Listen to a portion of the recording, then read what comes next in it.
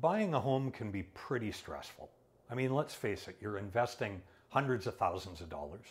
You've got negotiations, mortgage applications, home inspections.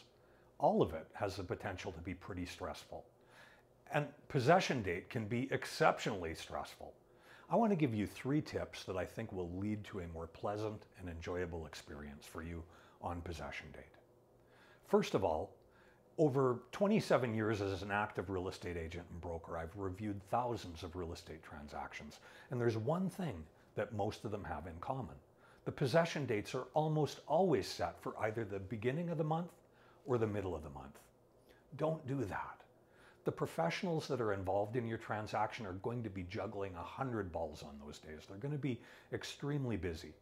If you set your possession for the 7th or the 23rd or some other odd day in between the middle and the end of the month and something goes wrong, you will be able to get those professionals engaged in solving your problem quickly.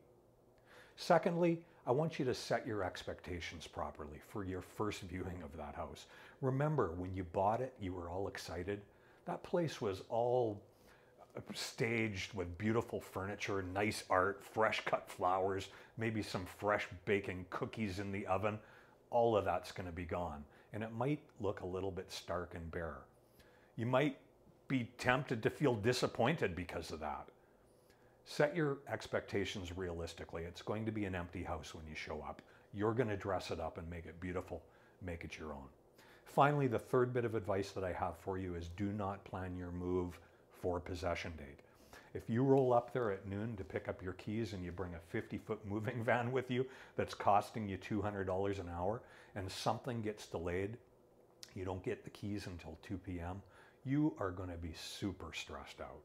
So come, take possession, do a walkthrough, measure things up, decide where you're going to put things, and plan to move in a couple of days. I hope this is helpful to you, that it leads to a more enjoyable experience on your possession date.